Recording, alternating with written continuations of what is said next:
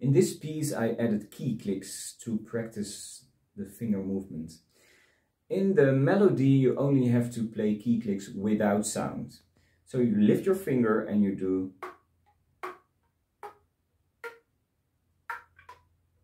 and so on. So the hard part is that sometimes you have to lift your finger first and then play the key click. In the second variation, in the first variation and the second variation, you have to play key clicks with sound.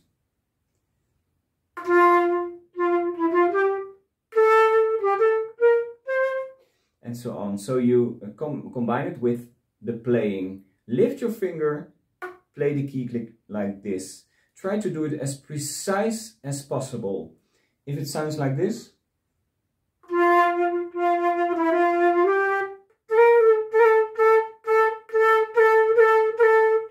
then you have to work a little bit more. Have fun.